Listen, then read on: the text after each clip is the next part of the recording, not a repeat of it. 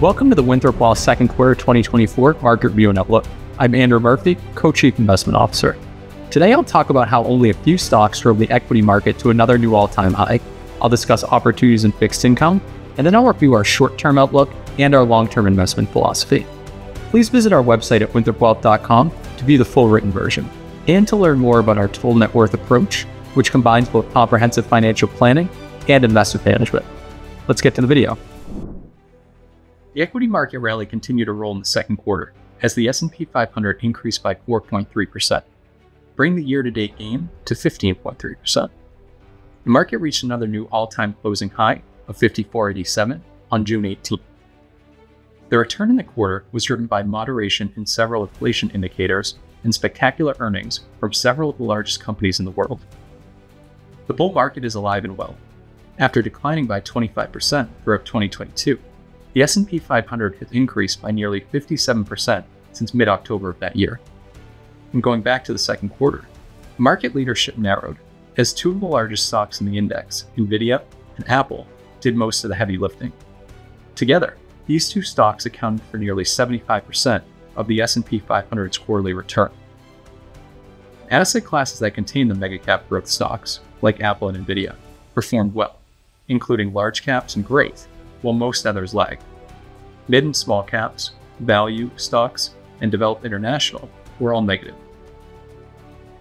Narrow performance in the quarter is a great example of why we construct diversified portfolios and tilt toward the areas we feel will provide the most potential benefit. Our view is that diversified portfolios can lead to more consistent and less volatile results than a single asset class. Those who are under-diversified likely feel like a genius or a fool right now, depending on how much they own in those top performers. And once the market inevitably rotates, so will the mental health of these uber-concentrated investors. We prefer not to ride that roller coaster. Please see our client question on the principles for long-term investing. During the quarter, yields increased across most of the Treasury yield curve after rising in April and then pulling back as several inflation indicators began to moderate. For intermediate-term bonds, the Bloomberg U.S. Aggregate Bond Index, or the AGG, increased by 0.1%, even though the 10-year Treasury yield increased by 20 basis points. Bond prices move inversely to interest rates and credit spreads. But coupon or interest payments for the AGG Bond Index are now estimated at about 3.3% annually.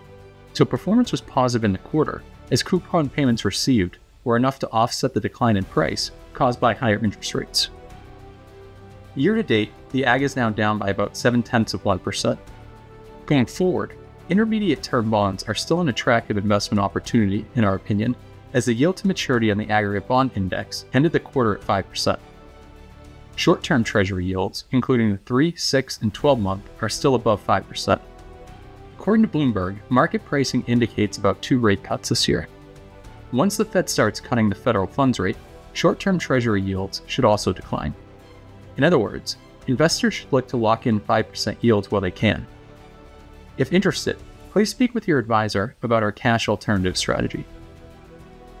Our short-term outlook has been cautious since the market began to run toward all-time highs late last year. For the stock market to maintain its positive momentum, we'll need economic, inflation, and earnings data to continue exceeding already high expectations.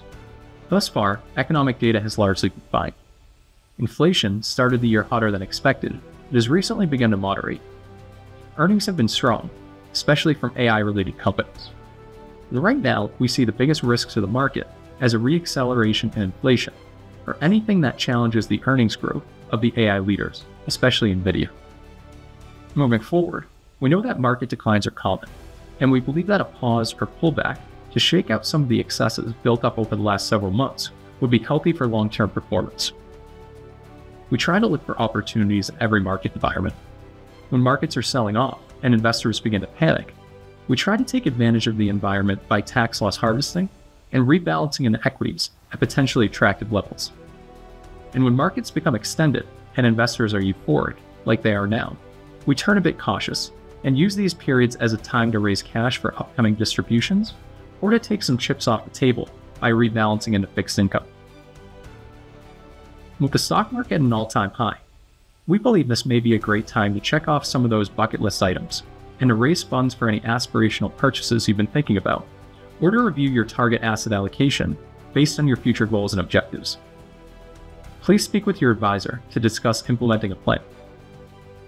Our long-term investment philosophy is based on the benefits of staying disciplined, opportunistic, and diversified while striving to mitigate fees, taxes, and expenses.